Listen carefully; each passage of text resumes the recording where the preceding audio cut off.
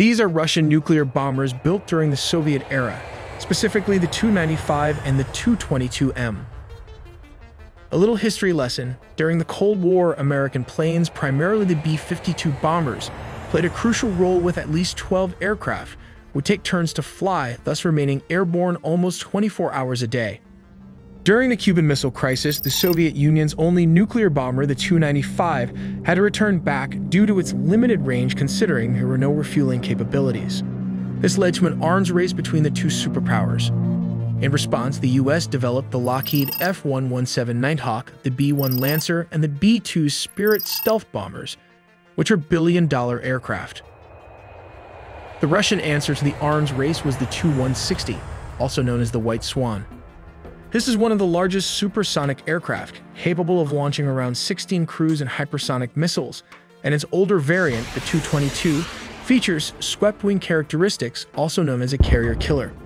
We will also look at a scenario exploring what happens when several nuclear weapons are dropped and the resulting effects on the countries due to the nuclear dust fallout, so stay tuned to all in the video ahead. As stated, Russia has different types of nuclear-capable bombers, namely the Tupolev-22 supersonic plane. Here is the White Swan, the Tupolev-160. And finally, the contra-rotating propeller Tu-95, which will be in service until the year 2040. This is the nuclear-capable Tu-22M, also known in Russia as a carrier killer because they can destroy American nuclear aircraft carrier. The Tu-22 is a big, sleek aircraft, built mostly of aircraft aluminum alloys with a dart-like body structure and swept flight surfaces. While flying at low altitudes, the wings are spread open to create lift, while at supersonic speeds, the wings are retracted to give it an aerodynamic structure. It has twin-dubbed VD-7M afterburning turbojets, with one on each side of the tailfin, that can fly up to 4,350 miles, which translate to 7,000 kilometers without aerial refueling. But the Russian wants to compete with the famous B-1 Lancer to make up for this range. They built the Tu-160, reporting name Blackjack, which can fly up to 7,500 miles. This is around 12,000 kilometers without aerial refueling. It is powered by these 4 afterburning turbofan engines located on both sides of the wing. As the older version, it also has an integrated low-wing configuration with a variable swept wing feature. These high-lift devices include slats, double-slotted flaps, spoilers, and flaperons used for roll control. Interestingly, the older Tu-95 can fly up to 9,400 miles, that is around 15,000 kilometers, without aerial refueling, which is much greater in distance but slower in terms of speed. The Blackjack is capable of carrying 6K H-55MS nuclear strategic cruise missiles, codename AS-15 Kent, inside its weapons bay on a rotary launcher. Further back, there are 2 weapons bay that can carry an additional 8 nuclear-capable missiles in this section, such as the short-range KH-15 nuclear missiles. This brings the total to around 14 missiles in one single aircraft. Notably, the Tu-160 generally does not carry weapons payloads under its wings, a design choice made intentionally to maintain speed and stealth. Similar to the Tu-22M, the Tu-160 has enormous wings that can open to create lift.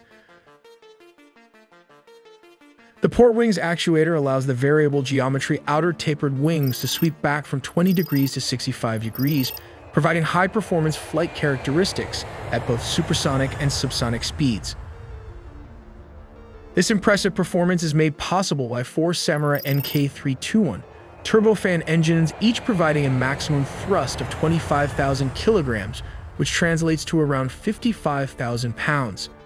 The engines are installed in 2 pods under the wing shoulders, with the air intake incorporating an adjustable vertical wedge. This technique allows the Tu-160 to reach speed of around 2,220 kilometers per hour, which translate to Mach 2 speed. The Tu-22M is also a great bomb truck. It can carry a load of up to 50,000 pounds when loaded to maximum capacity. It can carry around 6 units of KH-15 short-range nuclear missiles in the weapon bay. Alternatively, it can carry older conventional bombs such as the FAB-1500 unguided weapon system, while the updated variants of the Tu-22M can carry 4 Kinzhal hypersonic missiles on both sides of the wings and near the exhaust structure. Known as a carrier killer, the Tu-22M can fly close to the sea, miles away from the target, and release its 4 hypersonic missiles one after the other. These extremely fast missiles can fly very close to the surface. The aircraft carrier's defense system might respond with the Sea Sparrow missiles located at both the front and back, potentially destroying 1 or 2 of the incoming missiles.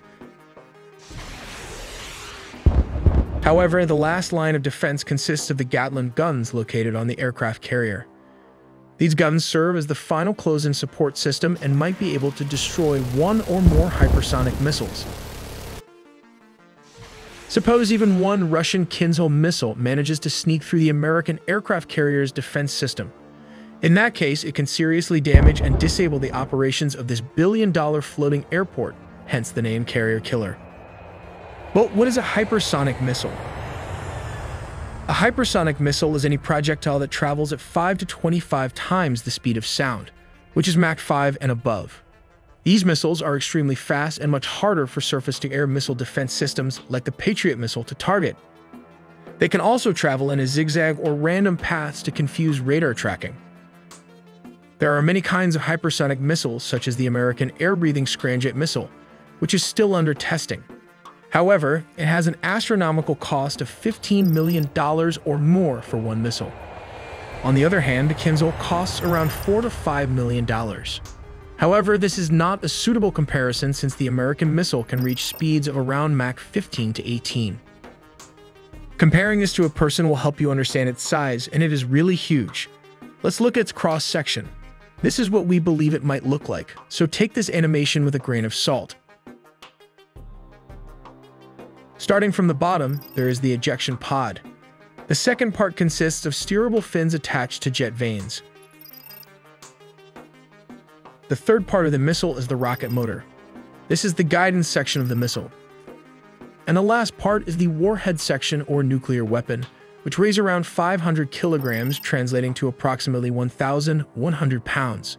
All this engineering propels the missile to an astonishing terminal speed of Mach 12, which is around 14,700 kilometers per hour or 9,207 miles per hour, with a range of 2,000 kilometers or 1,242 miles. The Tu-95 weapon system can carry a total of 8 H-101 missiles under 4 double missile pylons, in addition to 6 H-55 missiles in the internal rotary missile launcher. The H-101 is a long-range standoff weapon. It is carried and launched by this bomber aircraft, which is larger and heavier than the H-55, but retains a similar design with a drop-down engine. Externally, it has some similarities with the US AGM-158 air-launched cruise missile, though the Russian missile has a significantly longer range. This missile is armed with a conventional or tactical nuclear warhead and has a range of 3,000 kilometers, depending on the version, while the missile weighs between 2,200 to 2,400 kilograms and can carry a 400 to 450 kilogram warhead.